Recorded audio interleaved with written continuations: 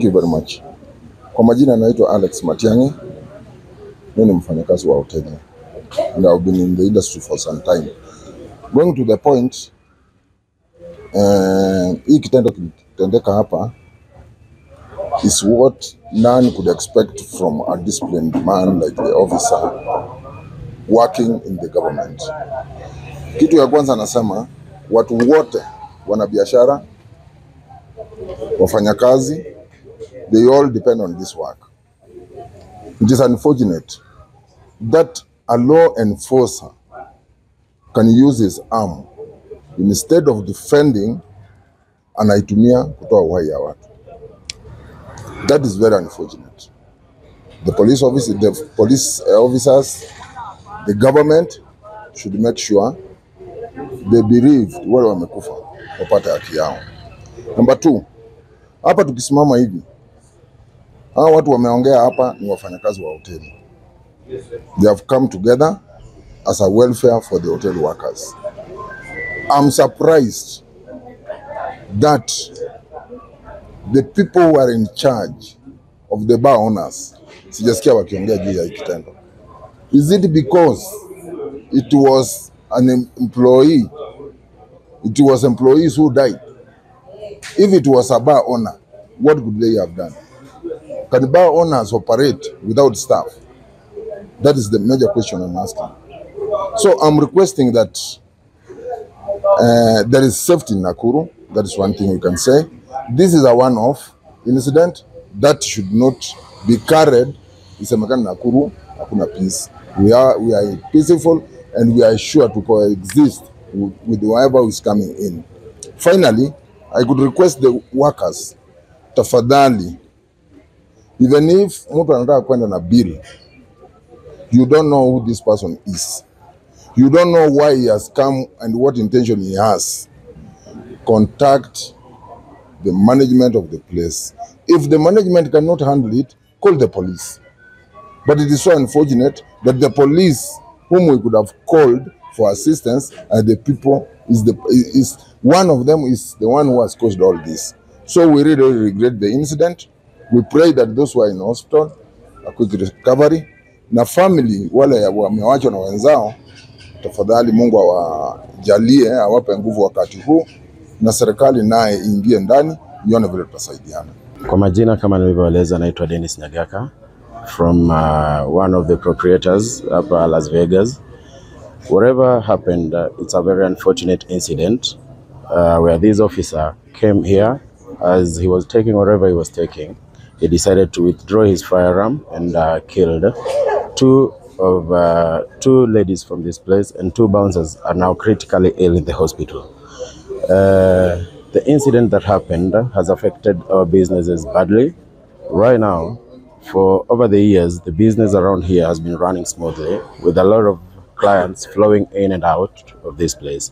But since the incident happened, the flow of clients has reduced. This is because the clients, wale tunatarajia wakiwa kitutembelea, wanahofia usalama yao, wakifikiria these people were supposed to take care of them as security officers. That's the same people that are coming here armed with the intention, we thinking that these people are the people who are going to take care of us and our security.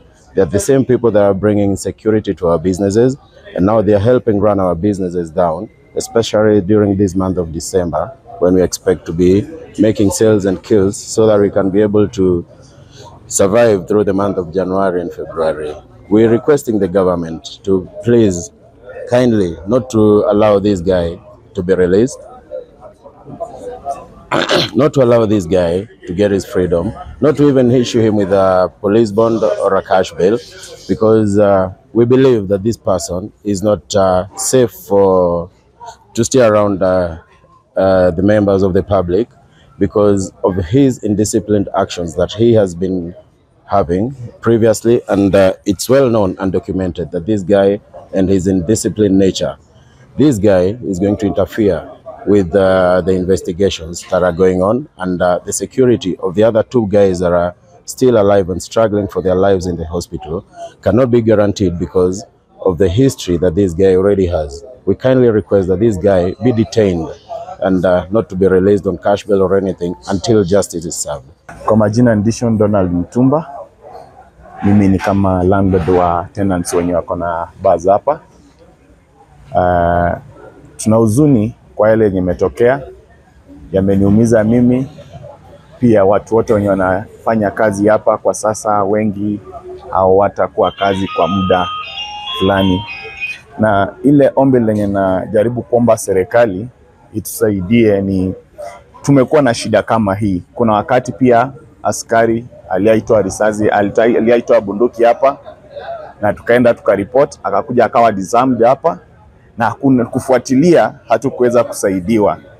Na kama hiyo tukio la kwanza tungeweza kusaidiwa, hatungepata hili tukio la pili. Then pia huyo askari on that day hiyo issue ilifanyika, tulikuwa hapa wakati wa jioni akiwa na maaskari wenzake. Kulikuwa na mvurutano between yeye na maaskari wenzake, ndio wakahama kwa meza yake, wakamwacha akiwa peke yake, wakaenda kaa kwa meza nyingine. Kama hao maaskari pia wangeweza kutusaidia hiyo wakati kuchukua action, pia hili tukio halingetoka. So ombi langu ni kwa serikali, na ombi langu na kwa wale wote wanaonena maneno kuhusu hii mahali na hawajakuja kujua haswa nini ilifanyika. Muje hapa kwa ground, muangalie, mufanye investigation yenu, msieke lawama wenye biashara. Lawama ni yenu, kwenu serikali. Iposa tunaomba ila wakati yote askari hayuko kazini ama akipewa silaha, aambiwe silaha ni ile wakati ako nayo kazini. Kama anaenda burudani, awache silaha. Cause wengine wao wengi wakija hapa hawakubaliwi hata wafanyiwe search. Analeta shida na wanakuja kama wako maaskari wawili watatu, wanaleta shida, wanasema mimi hauwezi ni search, mimi ni askari. Wanaweza kuingia, ndiposa wanatuletea shida kazini. So ombi langu aswa kubwa ni wale wenzetu wenye wameenda wapate haki yao, waende familia zao zimebaki, wenzao wengi wale wenye wameenda wengi wako na watoto wadogo sana, maisha yao sijui itakuwaje. So tunaomba serikali iangalie kabisa au wenzetu wote wapate haki yao, usikuwe na udanganyifu yoyote ya kuzuia haki kutendeka. Kwa majina naitwa Rosa Bere. Mimi ni organizer kwa Hotel Workers Welfare Association. Ningechukua fursa hii kuomboleza wenzetu wamekufa pale. Hawakupenda kukufa, lakini waliweza kutolewa uhai na ofisa wa polisi mwenye anafaa kuchunga sisi kama raia. Tuna uchungu mwingi sana tukiwa eneo hili, tukihofia usalama yetu pia sisi kama wanahotelia. Pale kazini saizi tunaogopa kufanya kazi. Hata ukitembea hivi karibu na kazini kwako unaogopa sana, kwa sababu ujui unakutana na nani, kwa sababu serikali ndio inafaa ituchunge, na pale sisi hudumia serikali watu wengi sana. Customer wetu pale kwa hotelia ni polisi ndio wengi sana. Na sasa unashindwa pale kazini, ukienda utauzia nani, utapatana na nani, kwa sababu uwezi chua kazi utaingia ama utatoka ukiwa hai ama utatoka kama umemalizwa na serikali. Sisi tuko hapa tunalilia serikali iweze kutusaidia, haki itendeke kwa wenzetu, na pia sisi tuko security pale kazini tukifanya kazi kama wanahotelia, tusikuwe na uoga. Na tunaomba serikali iweze kutusaidia usalama, na kama ingewezekana polisi wasikuwe wanaingia kwa haba wakiwa na silaha mbalimbali za kudhulumu wananchi. Tunaomba tu usaidizi na tuwe tukifanya kazi na usalama wetu pale kazini. Kwa majina naitwa Piekon Langat. Mimi ndio Secretary General ya Hotel Workers Welfare Association. Tunalaani hii kitendo yenye imefanyika hapa juzi, na tunasema kabisa ni aibu kwa serikali, especially forces yenye inafaa kutuchunga inatudhulumu. Mimi ningeongelea tu kuhusu mental health ya hao mapolisi. Ningeomba serikali, kama mtu wako na shida na mental health, tafadhali udisarm na umpe some lighter duties, sababu hii kitendo huyu polisi amefanya, alikuwa anafanya akiwa intoxicated, alikuwa amelewa, lakini ni kama pia alikuwa na discipline cases. So tunaomba ya kwamba serikali iweze kuchunga polisi yao. Na ya pili, ningependa kuongezea pia, tunataka kufanya kazi in a friendly way. Ni kumaanisha ya kwamba sisi kama wafanyakazi wa mahoteli ama bar, sisi ni watu wa amani sana. Tunapenda kufanya kazi yetu na bidii, na tungependa hii environment enye tuko nayo iweze tushughulikiwe, iweze ya kuwa ikue free from harm. Polisi wanapokuja wakuje in a way kama customers. Nimesikia wengine wakisema ya kwamba hao polisi wanapokuja kwa kazi yetu wanasema mimi ndio polisi, wanaingia na silaha yao, of which mimi na defaa nayo. Nasema ya kwamba tunalaani hiyo kitendo, tuweze serikali ichukue hiyo kitu kwa uzito kabisa, na wenye wametuacha na pia wenye wako hospitali wapate justice. Huyo polisi mwenye alifanya kitendo hii, naomba asiwachiliwe, sababu akiachiliwa atakuja kudisort hii investigation enye inafanyika. Na pia ninaomba ya kwamba AG ambaye ni Kome, ile promise umesema jana uweze kuitimiza.